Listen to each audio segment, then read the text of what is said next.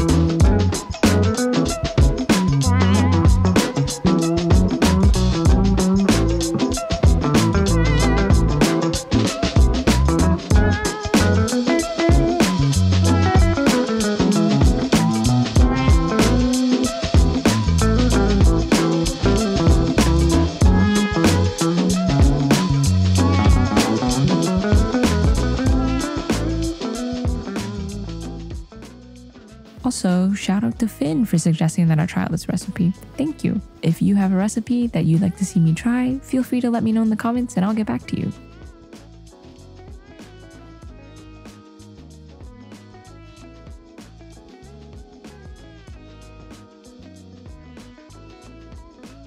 Thank you so much for watching. I'll see you guys next time.